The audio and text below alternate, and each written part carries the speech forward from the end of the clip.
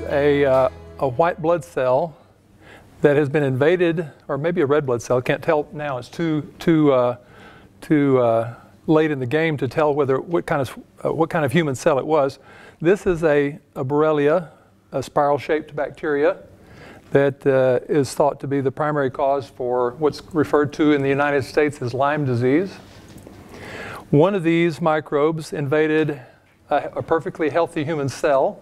One of these got into a perfectly healthy human cell, divided and multiplied, made many copies of itself, and then finally ruptured the cell membrane and started releasing those microbes into the environment, so that those spiral-shaped bacteria could corkscrew into another cell and do the same thing again.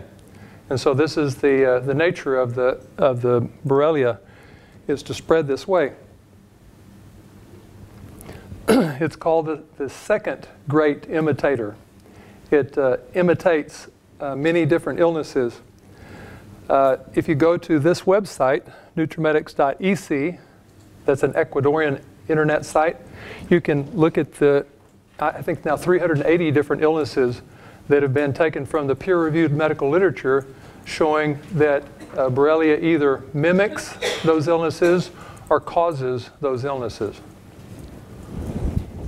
These are some of the illnesses: multiple sclerosis, myelopathy, polyneuropathy, brain tumor, encephalopathy. This is from that journal. Meningitis, encephalitis, neuritis, mania, obsessive compulsive disorder, depression, schizophrenia, anorexia, dementia, from this journal. Also cardiac diseases: cardiomyopathy, congestive heart failure, perimyocarditis, arrhythmias, atrioventricular block, conduction disturbances. This is from this journal.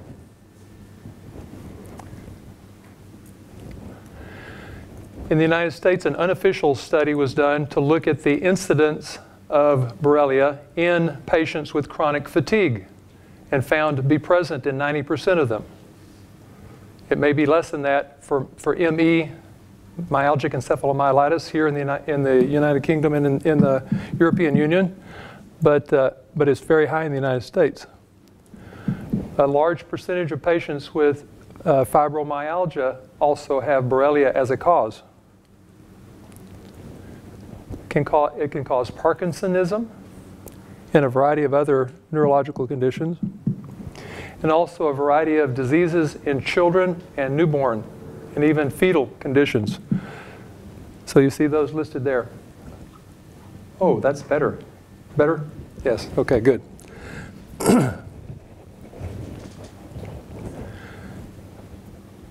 So these Borrelia that I showed you 2 slides back do not usually act alone.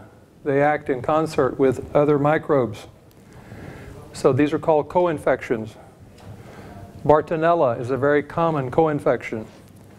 Probably in at least 30 or 40% of the patients that have Borrelia, there's also Bartonella.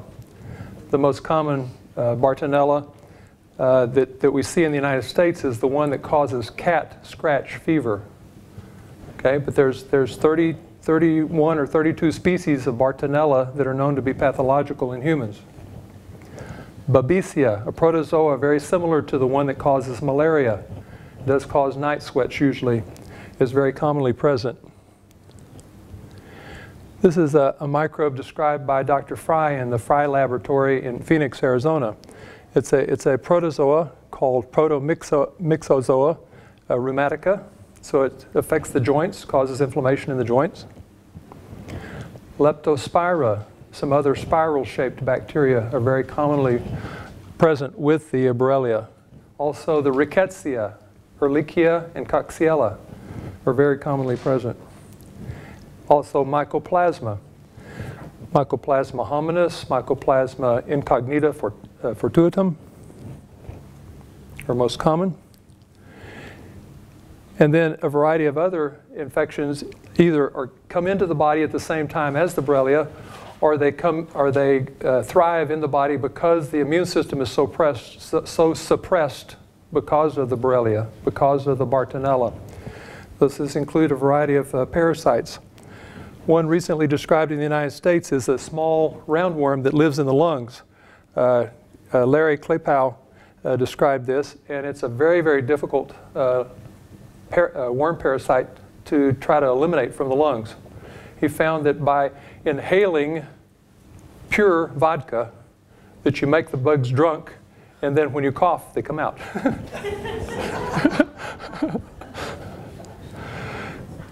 Okay, a variety of fungi. Very commonly when someone goes through treatment for Borrelia, they use this, if the doctor uses standard pharmaceutical antibiotics, it kills off the friendly bacteria that live in the intestine. That causes, where's that coming from? Oh, you're testing another one? This one works better? Is that better? Oh, that's better, yes. Getting better all the time. Okay. So if a patient goes through treatment for these bacteria that I have described with standard pharmaceutical antibiotics, very commonly that kills off the friendly bacteria in the intestine, and the funguses that are in all of us overgrow and become a problem. Candida species are the most common that overgrow in the intestine, but also Aspergillus in the sinuses more commonly than the gut. Penicillium and Cladosporium also in the sinuses more commonly than the gut. Treponema species.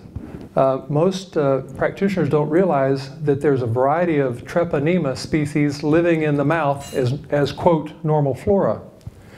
And we're not talking about Treponema pallidum that causes syphilis, but we're talking about other Treponema species. And Dr. Judy McCloskey has now fairly conclusively proven that those other Treponema species in the mouth contribute significantly to dementias, Alzheimer's dementia and other dementias. I'll show that in a few minutes. Now, this microbe was recently described by Dr. Hal Huggins, a doctor of dental surgery in the United States. And there's only 4 articles in the peer-reviewed literature about this bug, so it's not very well known. But he found this microbe, this bacteria, in 14 out of 14 samples of patients that had amyotrophic lateral sclerosis, ALS. Okay, this bug. That's not what we call proving Koch's postulates or Hill's postulates that is a cause and effect relationship, but it's very suspicious that this bug is in every sample that he's tested so far. And viruses. The herpes simplex viruses 1 and 2 that cause the fever blisters on the lips or the genital sores, cytomegalovirus, Epstein-Barr virus, human herpes virus type 6, xenotropic murine leukemic virus associated or related virus, and Coxsackie. And these are just a few. There's many others that sometimes will be present in the body, all adding to the problem of symptoms that the patient suffers. Now, most doctors think that the only way that this Borrelia can be transmitted is through tick bite. But there's a lot of evidence that that's not true. There's a lot of evidence that it can be transmitted by many other routes, including mosquito bites. This is probably the most common route of transmission in Texas, other than human-to-human transmission through sexual intercourse and kissing. Flea bites, as I said, sexual intercourse. Blood transfusions. In the United States, none of the blood is screened for the presence of Borrelia or any of these co-infections before they're administered to the next recipient of the blood. Transplacental transfer from the fetus, into the fetus from the mother. Breastfeeding, drinking unpasteurized milk from an animal that's contaminated, or eating poorly cooked meats. So this article here from Medical Hypothesis in 2003 has articles that are from the peer-reviewed literature that talk about these as sources of Borrelia as an infection. There's 224 peer-reviewed references in that one article. It's a very good article to look at.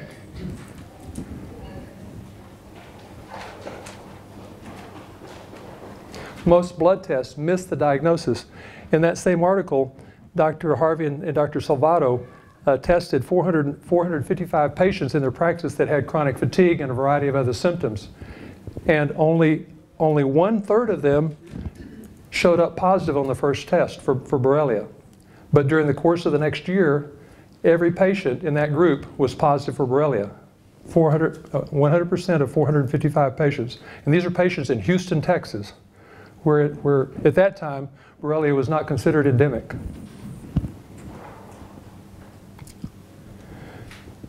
A recent laboratory that's started doing testing in the United States that looks very promising for finding the diagnosis is the Advanced Laboratories. They use a very special culturing technique that was developed by Dr. Lida Matman, and they culture the microbes up and then do an immunofluorescent staining for the bugs that they find. This immunofluorescent staining is specific for the Borrelia antigens. And they don't test for any of the co-infections, only for the Borrelia, but it's a good test. In my experience, the standard Western blot and ELISA testing miss the diagnosis at least half of the time. In many cases, as much as 2/3 of the time. There's another laboratory in the United States, in Texas, in Lubbock, Texas, that is now testing for all the co-infections.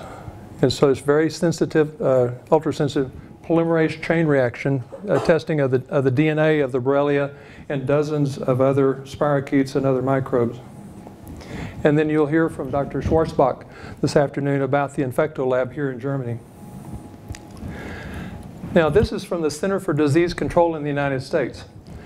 And you see from this, they say, first we should do, if we suspect Lyme disease, we should first do enzyme immunoassay or immunofluorescent assay. And then if that's positive, then you go ahead with treatment and subsequent titer testing. But if you're negative, what do? They say, consider alternative diagnosis. So alternative is something other than these. The laboratories I just showed you are alternative. The advanced laboratories in the United States, the Infecto Lab may be considered an alternative to what's up here. The laboratory in Lubbock, Texas, the Spirostat.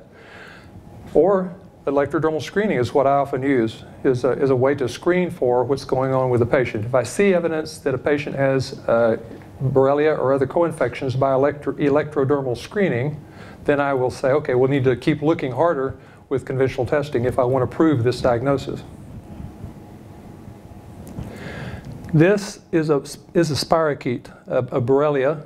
It comes onto the microscopic slide here in the top left corner and goes all the way across, spiral-shaped bacteria. This bacteria, 2 hours ago, was exposed to a pharmaceutical antibiotic. And that antibiotic caused the Borrelia to start forming these granules. Inside of these granules are enough DNA of the Borrelia to form a new bacteria. Okay? And these granules are completely unresponsive and impervious to pharmaceutical antibiotics. These granules can persist for days, weeks, months, or years inside the body until the antibiotic is stopped. When the antibiotic is stopped, these granules become a spiral-shaped bacteria again. That's the pleomorphic nature of Borrelia. That comes from the Antimicrobial Agents and Chemotherapy, 1995, and from Infection, 1996. This boy is the reason why I became active in Lyme disease. In 2002, his grandmother brought him to a conference that I was giving, and she said, my grandson is very gravely ill with Lyme disease. He's taken the pharmaceutical antibiotics and gotten worse. What do you suggest we do? When she walked up with her grandson, I happened to be standing by the Nutramedix booth. And I said, I'm not sure, but they have a herb here that's supposed to be very broad spectrum antimicrobial called Samento. I said, let's energetically test it on your grandson. So we did that right there at that moment. And energetically, it tested very good using muscle testing. So I thought, it looks like this would work. And when I tested the doxycycline that they brought with him, which he had been on most recently, it tested very poorly. So I said I would go back to the Lyme literate physician and get his permission to stop the doxycycline and start instead the Samento and see how he does. The grandmother took her grandson to his house and she went to her house. And I later learned that without asking his parents or her or the doctor or me, the boy started on Samento and stopped the doxycycline on his own. And 2 weeks later, he was very much improved. And 2 months later, he was completely well. Even though he had gone from being an A student to an F student with the illness, he came back up to being an A student in less than 2 months. He became bedridden during the illness, and within 2 months, he was back to doing sports. So this boy got my attention. And I said, that's amazing. And so I started learning more about Lyme disease and seeing how widespread a problem it was in Texas, where this study was done that we did. And the more I learned about this illness, the more compassion I developed for the patients that had this illness, because oftentimes they were told, there's nothing wrong with you, you're crazy, you're sick in the head, that, your tests are negative, we need to put you on a psychotropic drug medication to take care of your problem. There's nothing wrong with you, go home. So anyway, when the grandmother whose grandson she had brought learned how much improvement he had, she talked to the Lyme literate physician who was treating the boy. And he said, it's not possible that the Samento had that effect on your grandson. There's nothing stronger than the pharmaceutical antibiotics that I already gave him to get rid of the Lyme disease. She said, no, pretty sure that the Samento is what did it. He said, I'll prove it. I'll send you patients that have failed antibiotic therapy, and you can put them on the stupid herb and see that it does not work. Okay? And so he referred 58 patients who had failed antibiotic therapy. And over 3 months' time, there was a 25 to 50% improvement in all of those patients. Now, they weren't getting just Samento. They were getting Samento plus drainage herbals and drainage homeopathics and a change in diet and more water to drink and all these things. So you can't blame it only on Samento. And she didn't try to do that. She just said, we can help these patients. So she called me up excited and she said, I want to do a clinical research study, a control study. I said, I don't have time to do research. I'm a clinician. She said, but I don't know anybody else to help me. And so I said, okay, as long as you'll do all the work, I'll show up every other week to evaluate the patients. And so she started the study in Dallas in 2003. The question to be answered, can integrated natural medicine make a difference in advanced Lyme Borreliosis patients given no hope by conventional medical doctors? The question is not, can we find one magic bullet to get rid of Lyme disease? The question is this, can we make a difference? So you'll see, we didn't use a single modality. We did a lot of evaluations, we did a lot of treatments.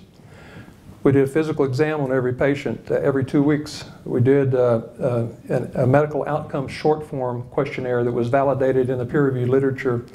We did symptom severity questionnaire. We checked the bioterrain, the pH of the saliva and urine, and the mineral conductants in the urine and saliva, or just in the urine. We did dark field microscopy. That was very fascinating. On the first specimen that we got from the patients that were being treated, there was spiral-shaped bacteria swarming the slide, thousands on every field. On the next time, 2 weeks later, there was a few. 2 weeks later, there was none. And we thought, wow, that's pretty fast. But the patients were still symptomatic. So we crushed the red blood cells and looked again and found a lot of bacteria that were inside the red blood cells that were released when we crushed the red blood cells. So 2 weeks after that, we crushed the red blood cells and there's almost none inside the red blood cells either. 2 weeks after that, there was none, period. So we saw the progressive reduction of the load of the microbes in the body. We did energetic evaluation on every patient, every visit. We did cell blood count, chemistry profile, Western blot on the first and last visit. So these are the therapies. Again, we're not looking for a single therapy. We're trying to find out is anything collectively capable of helping these patients given no hope. So we changed their diet. How many of you are familiar with blood type diet? Yeah, okay, good. Now, on the surface of red blood cells are lectins that will cross-react with lectins on the surface of foods. And so if you eat the foods that are wrong for your blood type, you get sticky red blood cells. They stick together and you don't get good transport of oxygen into the tissues. So this is not a good thing for a patient that's chronically infected. Also, we know that a person is much more likely to develop an allergy to a food if they eat a food that's wrong for their blood type than if they eat a food that's correct for their blood type. So we put every patient on a blood type diet, a diet appropriate for their blood type. We gave them enzymes with meals and enzymes in between meals, multivitamins, minerals, herbs to detoxify and support all organs, homeopathics to support their body. The Samento was the only antimicrobial in the first study that we did.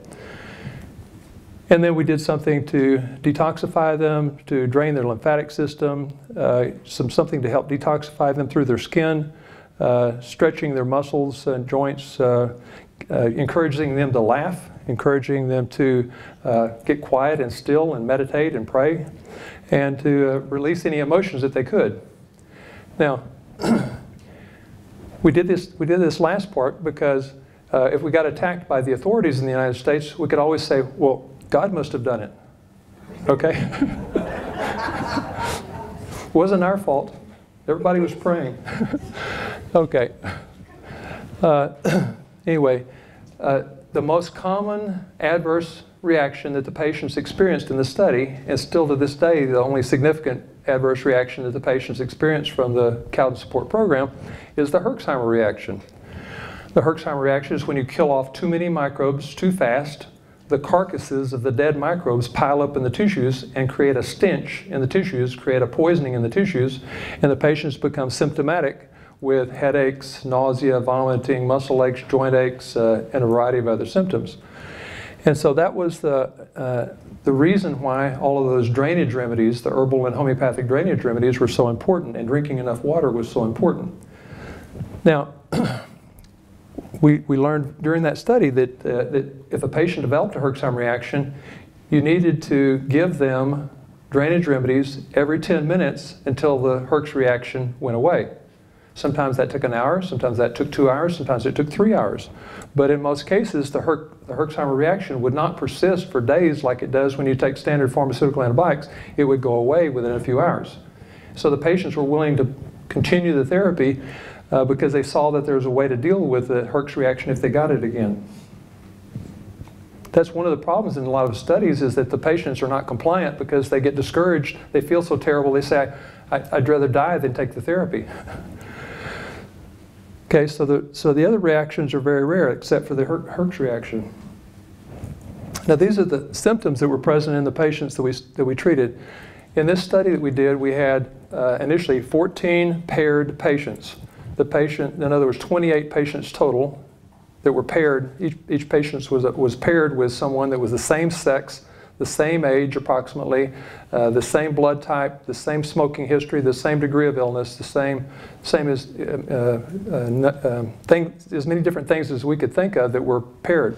So in that initial group of 14, on the very first evaluation of that group that was going to go into the treatment protocol with natural therapies, we found one of those patients had a tumor in the ovary. So we referred her to surgery. The surgery showed that it was an ovarian cancer, so she fell out of the study. The other 13 patients that were in the treatment group with natural therapies finished the study. So this is the reporting from those 13 patients. All of them had fatigue. That's the most common symptom. A lot of them had stomach pain, joint pain, memory problems, muscle pain, visual disturbances, emotional instability, anger, frustration, sadness, depression were the most common, and then peripheral neuropathy, pins and needles sensation in their arms and legs. Insomnia was fairly common also. At 10 weeks into the study, 2.5 months into the study, there was a significant number had improved. This is the percentage over here. So 92% of the patients had improved with fatigue.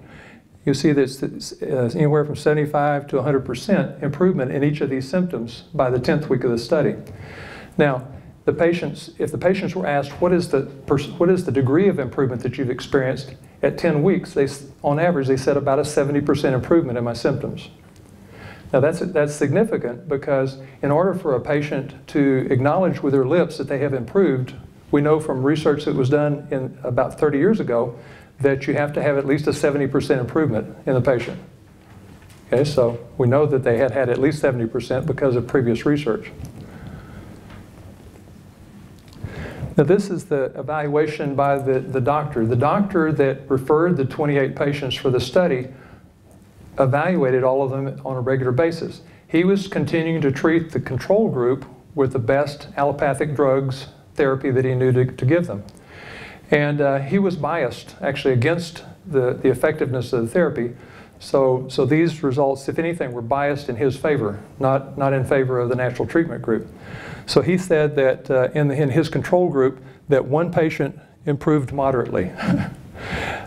6 patients improved slightly, 4 patients were not changed, and 3 patients worsened in the control group. In the experimental treatment group, in the patients that got natural therapies, 6 of the patients, 46%, improved significantly, greater than 75%. 38% improved markedly, between 50% and 75% improvement, and 25% to 50% improvement, moderate improvement in 15%. None of them improved slightly. None of them in our natural treatment group had no change, and none of them worsened. Okay, so you don't have to have statistics to see that is a fairly drastic change between the 2 groups. And by the way, when we looked at the symptoms on the control group, the patients basically had the same opinion of their own condition as the doctor. We talked to the 1 patient that he said had improved moderately. She said, well, maybe slightly. So, okay, so at 10 weeks, that's the summary. In the control group, very little improvement. In the integrative treatment group, the natural treatment group, all 13 improved subjectively and objectively, 2 of them moderately, and 11 of them markedly or significantly. By the 18th week, the patients in our alternative treatment group said that they experienced about a 90% improvement overall of all their symptoms. Just 2 case presentations out of that group. This first young man was about 40 years old when he 38 to 40 years old when he came into the study. He was, 35 years old, sorry. And he was 100% disabled. He had lost from 155 pounds of body weight, which is about 70 kilos, down to 98 pounds of body weight, which is about, what is that, 45 to 50 kilos. So he was very emaciated. He looked like a prisoner of war. Because the Borrelia had affected mostly his gastrointestinal tract. He had been to see 50 different specialists, including 2 trips to the Mayo Clinic. The Mayo Clinic in the United States is considered the mecca for medical diagnosis. All of those doctors said, there is no help for you, there is no hope for you. So after treatment, the insomnia was completely overcome. The joint pain was 50% improved. His energy was 90% improved, and he had renewed hope for the future. And his family could see that he had improved. Over the next year, this young man continued the therapy that was done during the treatment protocol with some additional modifications as they became available. And after 1 year, he moved from Dallas to northwestern Arizona, bought a piece of property, built a house completely by himself with his own hands. Okay, studied to become a naturopathic doctor, and now is treating patients in northwestern Arizona, and is fully recovered, and hasn't been on any kind of therapy for Lyme disease now for 10 years, something like that. Okay, so there is hope. Yeah. This is another girl that was in the study. She was 17 years old when she came into the study, became 18 the month after the study started. And she was completely dependent on her family. She was able to only walk with a walker. She had been sick since she was 3 years old. She had been sick for 15 out of 18 years of life. No social life. After treatment, she was able to take care of herself, walk without a walker, go out on dates, and 50 to 75% improvement in symptoms in that 18-week period. The doctors that were taking care of this girl said that she would never go to college, she would never marry, she would never have children. Okay, she went off to college within 1 year of the time that's, no, within 9 months of the time the study started.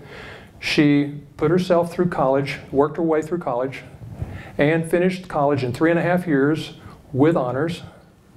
Okay, she worked on her master's degree, finished that. Now she's working on her PhD. She has married, and she's quite capable of having children. And she's very healthy.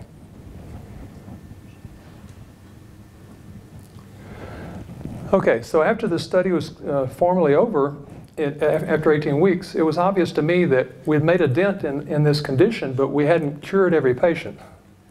So the patients who were willing to continue following along with me at the office came to my office, and I would evaluate them, and I would try to withdraw therapies that they were on to see if that therapy was important or necessary. If they got worse, I said, that one's probably necessary. If they did not change, I said that was probably not necessary.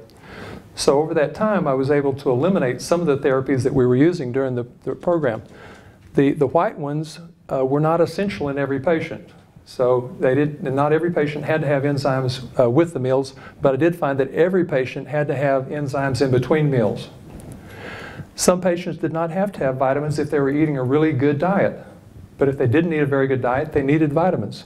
Some patients didn't need the homeopathics if they were taking the quantum physically imprinted berber from Nutramedix. You know, during the study we didn't have berber, but right after the study, Nutramedix developed the berber. Berber is a desmodium species, a shrub that grows in Peru. It's been used for hundreds of years for detoxification, and it's been quantum physically imprinted with the energies that help to detoxify the liver, the gallbladder, the kidneys, the lymphatics, and the ground matrix. So it's a multi-detox herbal. Shortly after that, they developed the parsley detox, which had the same capability. Now they have the trace mineral relax detox, which does the same thing. We found that the patients, some of the patients benefited from glutathione, some did not. So we changed that from essential in everyone to non-essential in everyone. This is a device that helps to get the lymphatic system going. What I found is that if a patient was able to lie on their back on the bed and put their legs up in the air and do the motion like they're pedaling a pretend bicycle in the air, that they did not need the chi machine or the light beam generator or the dry skin brushing or the other lymphatic help. So that was a very simple thing for them to do. We found that if patients had emotional issues and didn't do anything about it, they remained ill. But if they did some work to try to resolve the subconscious toxic emotions, they got better much faster.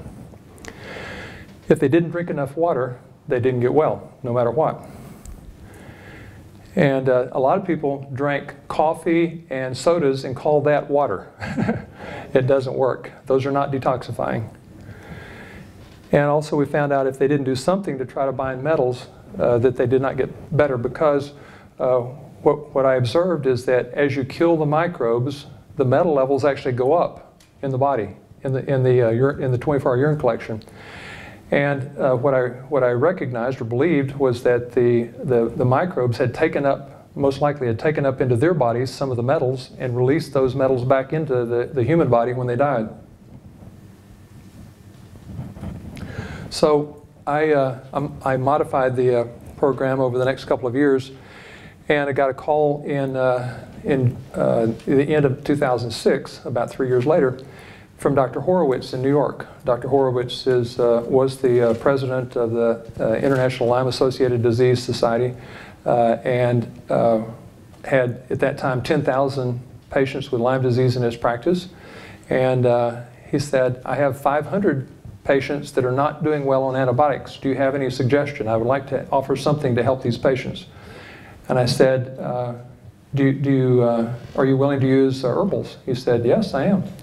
I said, do you know energy medicine? He says, no. I said, are you willing to learn energy medicine? He said, no. And I said, well, why is that? He said, well, some doctors in New York who've used energy medicine have lost their licenses. I said, that's a good reason. He said, can you design me an empiric protocol that I can use that will help most patients so that I don't have to try to do energy medicine? I'm fearful of doing energy medicine. I said, okay, I'll develop empiric protocol. So that's what I did for him. And he started several hundred patients on that protocol. And I think in the fall of that year, he presented his results to the International Lyme Associated Disease Conference as in the fall of 2007. And you can see that protocol on that website, nutramedix.ec, as it's been modified a little bit since then. Now, so I think he reported on 70 some odd patients at that fall meeting that year, but after that he did quite a few more. But 70% of those patients improved fairly quickly when they were on that herbal protocol, even though they had completely failed pharmaceutical antibiotic therapy. Yeah, there he presented that. So when he called me and told me he had a 70% success rate, I said, well, that means you have a 30% failure rate. He says, well, I didn't look at it that way. I says, well, what are you going to do about the 30%? He said, I don't know. I said, well, I will come to your office and we will evaluate some of the patients in the 30% and see if we can help some of them. So I did that. And we found that they were not drinking enough water, was the most common problem. Most of them had mercury fillings in their teeth, which they'd done nothing about. And that was a challenge, a problem. And a few other things. So as a result of that evaluation, I modified the protocol, and he put another several hundred patients on the new protocol, and he found that 85% of the patients improved fairly significantly with the new empiric herbal protocol, which is what Nutramedix offers now.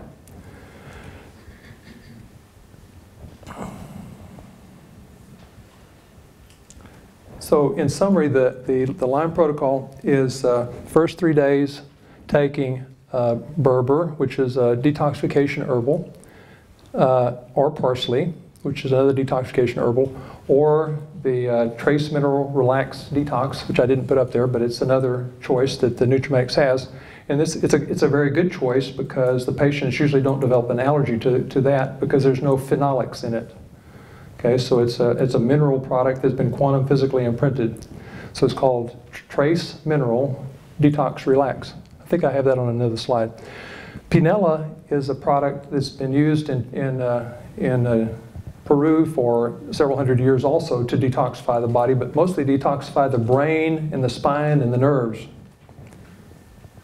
So they take only those detox products for the first 3 days. On the 4th day, they add several things. Serrapeptase. Now, serrapeptase is a proteolytic enzyme that they take 30 minutes before food with water to digest the fibrin that's inside the body, covering over microbes. So when the body is exposed to microbes, it causes the body to produce fibrin. Fibrin will cover over the microbe, trying to wall off the microbe from harming the body. But in doing so, the fibrin hides the microbe from the immune system. So this fibrin-covered microbe looks like self. When the serrapeptase strips the fibrin off, then the immune system can see the microbe and remove and destroy the microbe. In addition, the fibrin will coat the inside of the wall of the blood vessel.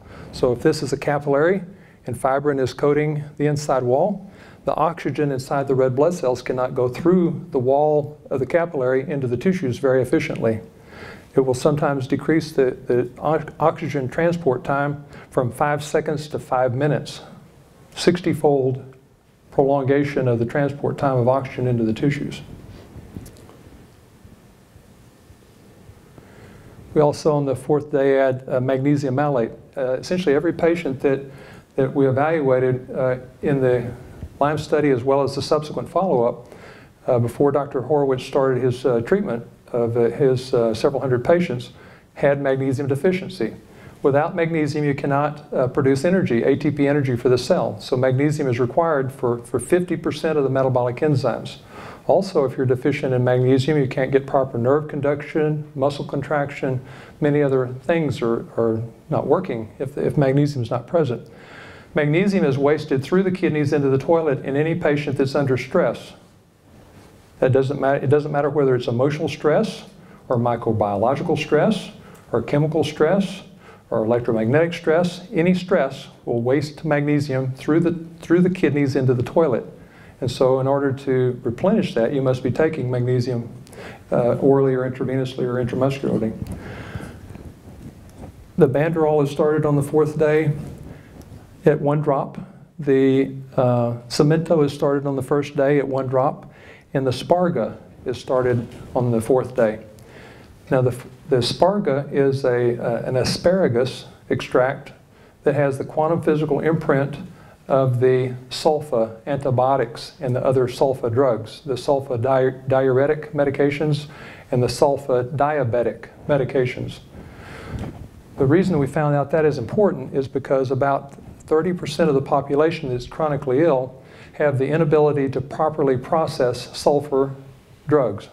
And so those sulfur-containing drugs build up in the tissues and block the body's ability to produce glutathione and therefore to detoxify other toxins from the body. So if sulfur drugs are present in the body, either from having ingested them or from having gotten the sulfur drug in through the shower water or the bath water, which is the most common way that people get it in the United States, the sulfur drug that's in the body will block the body's ability to detoxify.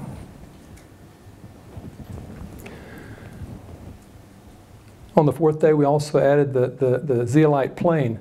Now, the zeolite plain is a volcanic clay that that is bubbled up through water and has the quantum physical imprints of only a few heavy metals, of lead, of aluminum, of nickel, yeah, and cadmium. I think those are the 4. But if you start moving some of the heavy metals out by a homeopathic type effect, then the patients can start getting unloaded a little bit and actually start doing better. On the 49th day of the treatment program, the patient is switched from zeolite plain to zeolite HP. Chemically, the two are identical. Quantum physically, they're very different, because the zeolite HP has the quantum physical imprints of all those heavy metals I just mentioned, plus mercury and arsenic and antimony and some of the radioactive substances and so on.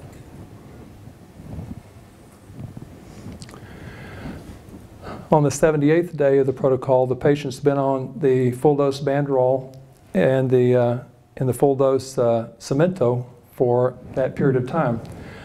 The reason that those two are given is because the Banderol will help to eliminate the funguses that have built up in the gut and in the sinuses of the patients that have been on pharmaceutical antibiotics before. And the Samento helps to modulate the immune system. So instead of giving a very strong, positive immune boosting reaction from the Banderol, if you give Samento with that, the immune system is modulated so that it's not overactive, so you don't go into as much of an autoimmune or hyperreactive immune state. But on the 78th day, this Mora, which is a combination of herbals for helping to get rid of some of the Babesia and some of the other microbes, is added, alternating with Inula. Also on the 78th day, these start rotating, cycling Samento to Commanda to Hatunia. This is something important to point out here. I found out in the 3 years between the first Lyme study in Dallas and when Dr. Horowitz started his study, that if the patients were given the antimicrobial herbs continuously, they got better for a time. As soon as you stopped the herbs, they got worse again. But if you gave the patients a cyclical therapy where they were taking the antimicrobial herbals for 12.5 days on, and then 36 hours off, and then 12.5 days on, and then 36 hours off, and then 12.5 days on a continuous basis, on a non-continuous basis like that, the patients would have, when you finally stop the antibiotics, the patients would stay well. And what I concluded from that is that during the 36-hour period that the antimicrobials are not being given, the granular form, the L form, the cyst form, the spore form, all the different forms of the Borrelia would transform back into the spirochetal form. The spirochetal form is very vulnerable to treatment, either from herbals or from antibiotics. And so the staying off for 36 hours was very important so that the bugs would come out of hiding and start playing again, start invading cells or trying to. And then when they were least expecting it, we'd hit them again with antimicrobial herbals. And so by doing a cyclical therapy like that, the load of microbes was progressively decreased. Yes, ma'am? Can I just clarify? So you build up 1 drop to 30 drops of Banderol. Yes. But then when you switch from Banderol to Mora, you do 60 drops. No. When you go to, this is Banderol, 30 drops twice per day. That's twice per day. Yeah, and this is all these are 30 drops twice per day, so it's 60 drops per day. But you start with 1 drop? Start with 1 drop twice a day, yeah, and you build up to 30 drops twice a day. Yeah. And the same thing for Samento and the same, but you know those two are built up. The Samento and the Banderol are built up to try to minimize the Herxheimer reaction. So you don't just jump on to 30 drops twice a day the first day, otherwise the patients have a terrible experience and don't really want to go back on the protocol again. But once you've built up on those two, I've found that in most cases the patients can actually switch from full dose Banderol to full dose Commando without building up on Commando, or full dose Banderol to full dose Hatunia without building up on Hatunia, and so on. Any other questions on that? Yes, ma'am. Not correctly, but you've used the terminology a number of times that I'm not familiar with. You've been talking about quantum physical imprint. Yes. Quite a bit, and I'd like to know what that means. Okay, I could tell you how the quantum physical imprinting process is done, but I'd have to kill you. That's a joke. Okay, the company has a Russian researcher who's developed a technique to actually put into the liquid herbals the energies that represent the homeopathic equivalent. Okay, so these herbals work herbally and chemically, like you would expect, but they also work like a homeopathic at the same time. Okay? These, I can't tell. I think those are fluorescent lights up there, but I can't be sure. But if that's a fluorescent light up there in that long string there, that is a plasma tube. Okay? When you excite gases inside of a plasma tube, it emits an energy. If the electricity that's going into the end of the plasma tube is pulsed rather than continuous, then whatever the pulsing rate is comes into the liquid media that's right outside that tube. Okay, so I can tell you that much without killing you. Okay? But you wouldn't do it with neon. It's a bad choice. You need different types of gases. Okay, so the basic, one second. The basic program is 190 days, and that is, you can do a printout from Nutramedix.ec for that 190-day dose-by-dose regimen. But most patients make the mistake of not also printing out the 2-page summary. On the 2-page summary it says, if you get Herxheimer reaction, do this. If you get anxiety, do this. If you get depression, do this. If you get insomnia, do this. And so they call up oftentimes to the Nutramedix office and say, I got one of these things, what do I do? Did you read the summary? What summary? So make sure that every patient that's going to get the program gets the summary also, and reads the summary, and understands what to do that talks about in the summary.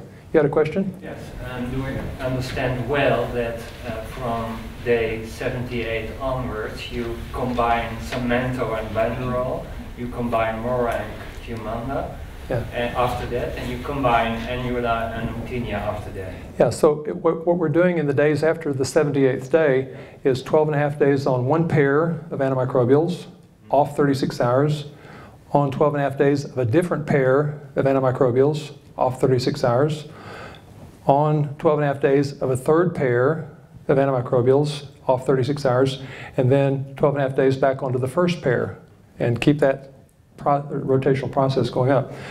Actually, in most cases, you can actually just use 2 different pairs alternating back and forth. Works well. What I've found, though, is that there's enough different species of these Borrelia and co-infections that it's very good to have a variety of antimicrobials, because you'll have a better chance of getting rid of whatever special bug that person has. Maybe they have a leptospira that you need to try to get rid of, and you don't, you know, if you just used one pair of drugs, one pair of herbs, you wouldn't get it. Okay. Okay. So this is our break point, but you can see, you know, there's the same thing over there on the side, but you know, these are the products that are used during that 6-month program. Now, the first time we did this, how many bottles were there altogether? 17. So it used to be 17, now it's down to 14. It used to be 7 dosings per day, 8 dosings per day. Now it's down to 4 dosings per day. You know, so the program is still not terribly simple for someone to follow, but it's much more simple than it used to be before we modified it. But if the patient has that 190-day, this one, 190-day printout from Nutramedix.ec, they know exactly what to take, exactly what time of the day, every day. So they look at the sheet, take what it says, check mark that they took it.